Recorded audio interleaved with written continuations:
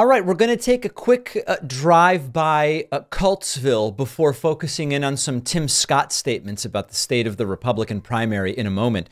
I'm going to play for you something extremely disturbing. Again, probably a don't let kids watch this one sort of moment, because this is extremely weaponized cult membership.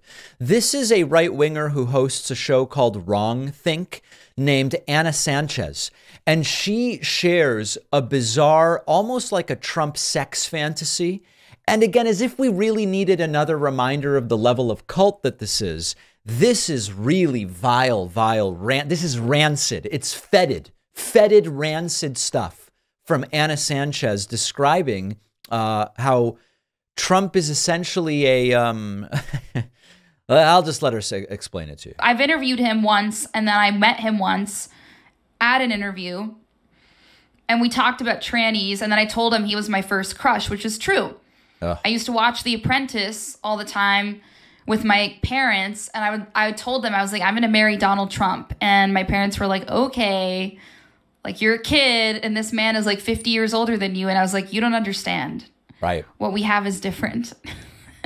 I was like delusional. I'm not even kidding. Like, this is totally true. And I had a poster of him in my room. At least she admits there was a delusional element to this. And I told him that. I've told the story like 8,000 times. Like, you don't need to hear it again. But I love telling it because it's just funny. And that day was like the craziest day of my life. I sat there, I had lunch. And I apologize. I might have wrongly said Anna Sanchez in the introduction. This is Anna Perez. I'm sorry if I've said the wrong name.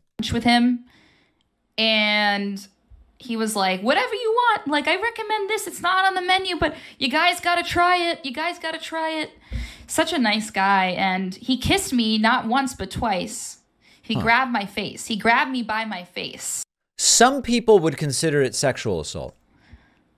And, you know, I don't know. Just like, I almost fainted. And I don't get starstruck because, you know, I've met a lot of famous people working in this industry. But really? That was one moment when I was like, it really made me, I don't know. It just really was, everything came full circle in my life. It was very exciting for me. Okay, so, but don't tell Melania, obviously. Just kidding. She probably would not care. Wow. So that is what it is like to be in a cult. It is a complete separation from reality and social norms and ability to critically think about what's going on around you. And again, part of this, what's the point of this? The point of this is just remembering, to different degrees, these people are cult members like Anna. And there's no, hey, do you know the effect that Trump's tariffs on China really had?